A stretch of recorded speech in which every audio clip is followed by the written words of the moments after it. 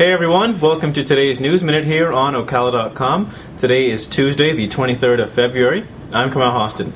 Let's get right into it. But before that, I just want to mention to you we're still in the Ocala HQ, Ocala.com HQ. As it is, our studio is undergoing some extensive renovations. But let's get right into it. First up, a 47-year-old Summerfield man apparently on his way to an Alcoholics Anonymous meeting was struck and killed by a hit-and-run driver Monday evening. You can find more details here on Ocala.com.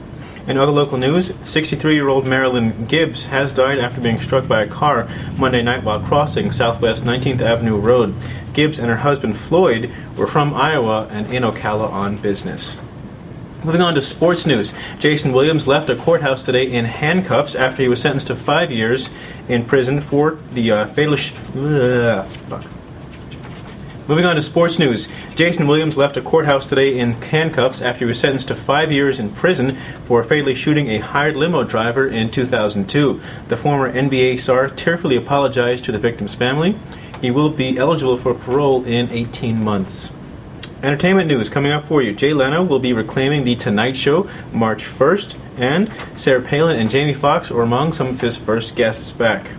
And finally, we've launched some new forums here on Ocala.com. You want to get on those and let us know what you think. And also, when you're on the go, you're on your iPhone or your BlackBerry, whatever, you want to get on Ocala.com, you can add it to your homepage. Well, this is an iPhone, but here's Ocala.com. Click that guy, add to home screen, and look at that. There is Ocala.com on your home screen. Also, hit us up on our Facebook, YouTube, and Twitter pages. That'll do it for today's News Minute. I'm Kamal Hostin. I'll be back here on Wednesday.